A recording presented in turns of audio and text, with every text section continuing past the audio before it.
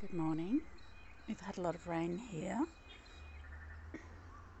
maybe 70 mils over the last 3 days. So even the mulch, the hard chip mulch, is quite wet. Although you can see, it's quite wet even underneath now, which is great for start of summer. Here's our beast compost pile as it is now. This is some 4 months later, I think.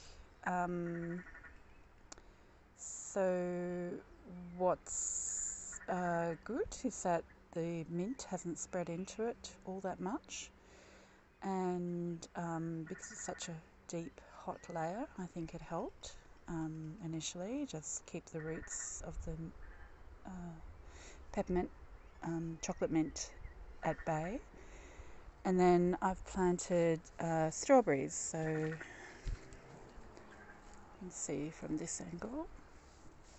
So my strawberry seedlings have doubled in size since I put them in a few weeks ago. One obviously hasn't made it. I think it's been bitten at the stem by something. And you can see the quality of the soil underneath. Very loamy, rich colour, lots of life and activity in it. So I'm very happy with that experiment.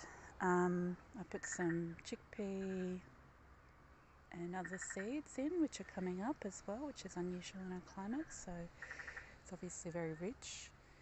And I'm about to plant some more tomatoes in there and some basil and other companion plants in between. So we'll have a nice patch here on the kitchen garden bed where I'm mainly growing herbs, flowers, leafy greens, and a few little summer squash this season are coming up because it's been so wet. Okay, hope you enjoyed that follow up on the compost beast. Definitely worth the investment to build up your soil by basically a layering of straw, cow manures, loosen hay, and I'll link the video so you can see it in more detailed description. Thanks, have a great summer.